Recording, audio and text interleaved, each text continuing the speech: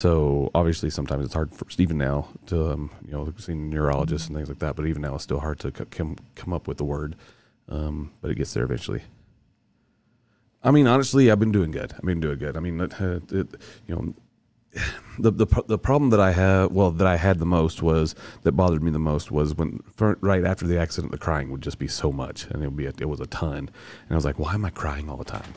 And it kind of drove me crazy because I'm here going, I'm crying about nothing. Here I'm drinking a cup of tea. Let's cry. I mean, here's a speck of dust. Let's cry. Essentially, it was one of the worst things that ever happened to me. I mean, obviously, I know you said that the same thing happened to your wife, and this is something that just you have to deal with and you work it out. But for me, it was so. I mean, it was something I've never had to deal with in my life.